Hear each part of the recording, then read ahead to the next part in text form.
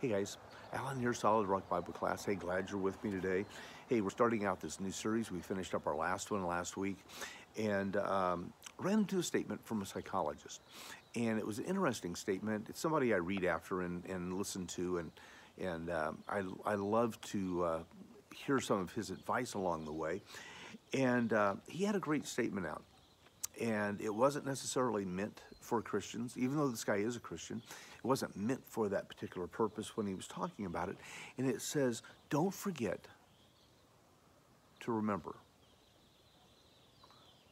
Remember how it feels sometimes for certain aspects within your life? You remember what it feels like to get into a nice, clean car? Well, to do that, you've got to clean out the car before, as soon as you get out of the car every day. It's one of those things that I've kind of tried to learn to do recently with my own personal car. But do you remember how it felt when you lost 10 pounds? It made you feel so much better. You looked at yourself differently in the mirror. Do you remember what it felt like when you ate right? Now, I have a couple of foods that I absolutely love these foods. I crave these foods, but when I eat them, it just tears me up. It just tears my digestive system up. And so I kind of apply this to my life. Don't forget to remember not to eat this stuff, because it makes you feel so much better. Do I remember how it feels when I don't? How much better I feel? And you can even think about that as far as our work life, etc. But as I say, the statement, it wasn't necessarily meant in a spiritual realm, but at the same time, I think it has a lot to do with the Christian, or it can have a lot to do with the Christian. Don't forget to remember. You know, we're gonna look at some overall words and phrases over the next few weeks here, and don't forget to remember today, though, how it feels to be blessed by God. That we live this blessed, happy, energetic life. Don't forget what that feels like to be blessed by God. And by the way, we are blessed. We're blessed by God. There's no question about that within our lives. Each and every one of us were blessed by God. We live in a great country. Even the poorest person in this country is rich in the sight of God. But remember how it felt when we were first saved? Remember how it felt when we had this joy, this radiating joy of the Lord in our life, and how it put this spring in your step, and each day how that you took and you meditated on God's word, and you started living according to the concepts and the precepts that was set forth within God's word. But many times, even though we are blessed, we don't remember how it feels to have that closeness with God. How do we remember this? How do we delight each day in how God has blessed us? We're going to look at some passages here. The passages I want to look at to start with, it's actually one of my favorite chapters in the Bible. And it comes out of the book of Psalms. Let's pick it up there. In Psalms, the first chapter, verse 1, "Blessed is the man that walketh not in the counsel of the ungodly, nor standeth in the way of sinners, nor sitteth in the seat of the scornful. But his delight is in the law of the Lord, and in his law doth he meditate day and night. He shall be like a tree planted by the rivers of water, that bringeth forth fruit in his season. His leaf it shall not wither, neither and whatsoever he doeth shall prosper." Then he goes on in verse 4 and he says, "The ungodly are not so, but they're like the chaff which the wind driveth away. Therefore the godly shall not stand in the judgment, nor the sinner in the congregation of the righteous." And then the very last verse, it says, For the Lord knoweth the way of the righteous, but the way of the ungodly shall perish. Let's look at a few of these statements as we look down through this here. Let's pick it back up in verse number 1. Blessed is the man that walketh not in the counsel of the ungodly. You know, when it comes to our spiritual life, when it comes to that relationship with God, we need to be listening to godly people in our life. There's certain types of people we don't need to be hanging around with. There's certain kinds of people I make sure I don't hang around with. And notice this progression. It says, blessed is a man that walketh not in the counsel of the ungodly, nor standeth in the way with sinners, nor sitteth in the seat of the scornful. It's a kind of a downward progression he's talking about. It's being more and more involved in living your life like your friends that aren't saved. But notice he tells us how we can remember and how we can take and have this relationship with the Lord Jesus Christ that delights us every single day within our lives. And we pick that up starting in verse 2. But his delight. Notice this delight. When I think of delight, it's always happy. It's energetic. It's a spring in your step. It's a bounce in your every step you make along the way. But his delight is in what? The law of the Lord. Notice that the law of the Lord, it's not something that he's talking about here that's a drudgery. You know, reading God's word, it shouldn't be like, well, I've got to sit down and read my Bible today. It's something that we should delight in. His delight is in the law of the Lord. Hearing it, reading it, understanding it, meditating on it, chewing on it, thinking about it here. And then he goes on and he says, and in this law doth he meditate day and night. We take and we think about it, and we chew on it, and we apply it to our lives. And when we do that, it says his delight is in the law of the Lord. His happiness is there. And then he goes on. He's going to be like a tree planted by the rivers of water that bringeth forth her fruit in due season. His leaf shall not wither, and whatsoever he doeth shall prosper. For a little short period of time, when I was a child, we took and we had moved off to Arizona.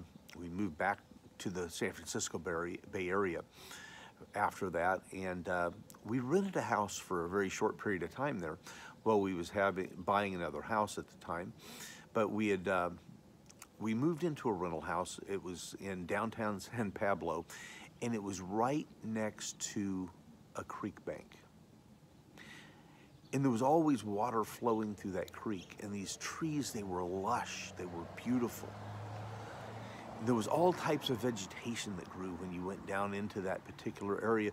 There was everything from the trees to the berries. It was just its own little cool ecosystem. That's what he's talking about here with us in our lives. That when we take and listen to what he said here in verse 2, his delight is in the law of the Lord. His delight is in God's word. Now remember, God's word is where we pull our faith and practices from. That is our authority, like we talked about the last few weeks. God's word is our authority. It's not some other book. But it says his delight's in the law of the Lord. And he says he'll be like this tree planted by the rivers of water. And I remember, as I said, I talked about living next to this creek with the water always running through it, and how lush everything was and how pretty everything was. Why? Because it had that water source.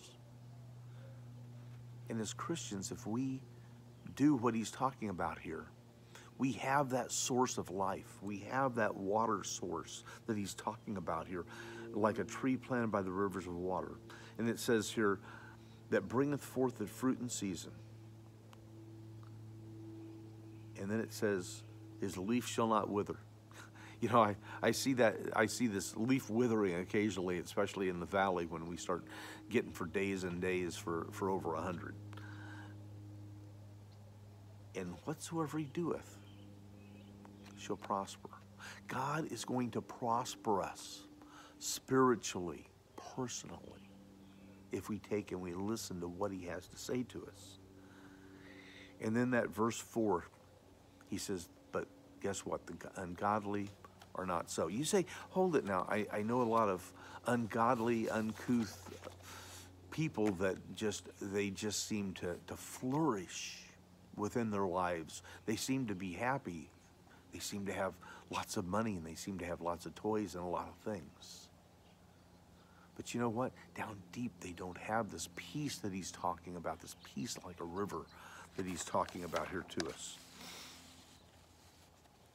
And he goes on in verse 6 and says, for the Lord knoweth the way of the righteous. God knows our way. He's guiding our steps. He's guiding our way. But then he goes on and says, the ungodly, they're going to perish. So to begin with, the Christian man and woman's path, it's separate from what we see the world. It's not the same direction. It's not the same path. The Christian follows Jesus Christ. His commitment is to God, and his commitment is to God on a continual basis. And in God's word, we find this wisdom. We find these truths. We find things that make us happy. Remember, I mixed up my own phrase, didn't I? Don't forget to remember what it felt like to have these mountaintop experiences with God. Don't forget what it feels like. Don't forget what it feels like to be blessed by God. But God's word is the basis of our faith. It's part of our practices. Let's look at the book of James for just a second. And it says, blessed or happy is the man that endureth temptation. Notice, happy is that Christian person who doesn't participate in sin.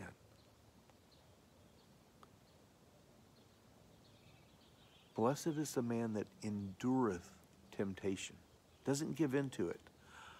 For when he is tried, he shall receive a crown of life, which the Lord hath promised to him, to them that love him. So, notice he says, we are a blessed people. We need to live like we're a blessed people. We need to think like we're a blessed people. We need to act like we're blessed people. And then I'm going to skip over real quick into the book of 2 Corinthians for a second. 6th chapter, verse 17. He tells us, again, how to be blessed, how to feel blessed, how to remember what it feels like to be blessed. In 2 Corinthians 6:17, wherefore come out from among them, and be ye separate, saith the Lord. Touch not the unclean thing. And notice what he says, I will receive you. God has promised us some things. He's promised us that he will take and he will reveal himself to us in our lives. But how does that come? It comes through reading God's word, meditating on God's word. He promises us that he'll meet with us individually. We don't have to go to a priest. We don't have to go to a person and hear the word of God. He talks to us directly, right through his word. He meets with us individually. He's clearly told us he will bless us. He will give us blessings. He'll make us happy. We'll have that spring in our step. He says, we will be his people. We'll be his people. We'll be part of his family. He also promises us that we'll enjoy his presence. I always think of, when it comes down to this particular area, always remember Psalms 23. Psalms 23 is just one of those, such a comforting psalm. He's promised that he's going to watch over us. And he's promised us that he will guide our steps and guide our ways. So don't forget to remember, we are blessed. This is Alan. I will catch up with you a little bit later.